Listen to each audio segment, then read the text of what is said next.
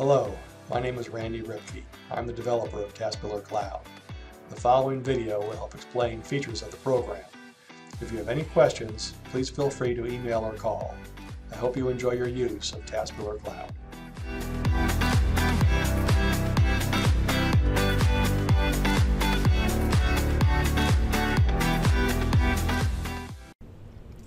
Hello, this is Randy Ripke. I'm the developer of TASbiller Cloud. In this video, we're going to discuss ACH processing with TASbiller Cloud.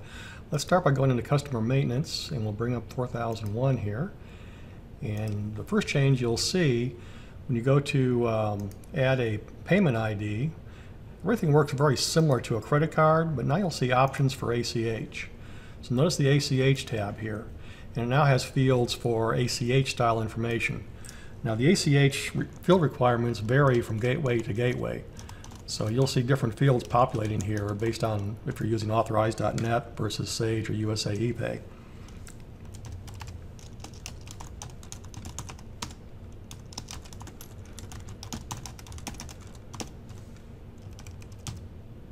Oops. If only Randy could type. Okay. So for example, here we need a routing number and an account number, and the type of checking account or savings account. And when we save, we'll see a couple things happen here. Now notice the ACH populated next to the auto charge button, and also the last 4 digits of the credit card number and the expiration date went away, because with ACH we don't have those. If you want to charge now, we can set it up for auto charge, and it works again just like a credit card. The next place you're going to see a difference will be in payment posting.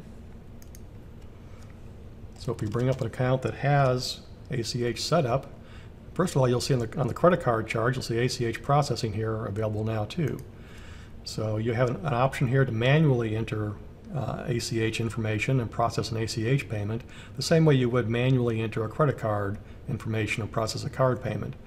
If the client is set up with a gateway profile, then you also have the option to process an ACH payment profile. This will change from credit card to ACH based on the type of information you have in their profile. Now when setting these up, there's a few more things in the background to set. I would go into miscellaneous maintenance, and over here on the other tab on payment methods, if you have a auto credit card feature, you may want to change that to say auto payment. Just be a little more generic about the type of account payment that the client sees on their receipt. The next thing is on ACH, you may want to send receipts automatically when you process them from payment posting. Again, up to you, but it can work just like credit cards. Most of us have credit cards set with the auto receipt when you process a credit card manually. I would suggest doing the same thing with ACH. Then lastly, in company file maintenance, on the payment processing tab, you'll see different options here also based on which gateway you have, but you can also turn ACH payments on and off.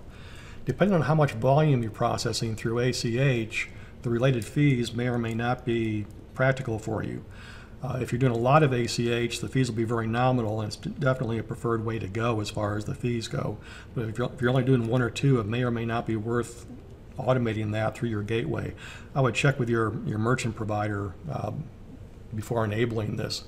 There may also be applications to fill out and settings on the merchant side to allow your account to process an ACH through TASbiller Cloud.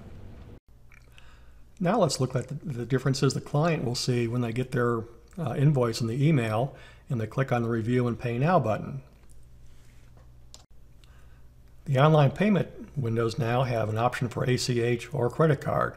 So if the client chooses to pay by ACH, again they'll have different information to fill out based on your merchant gateway, and they can still sign up for auto charge to their bank account if they choose to do so.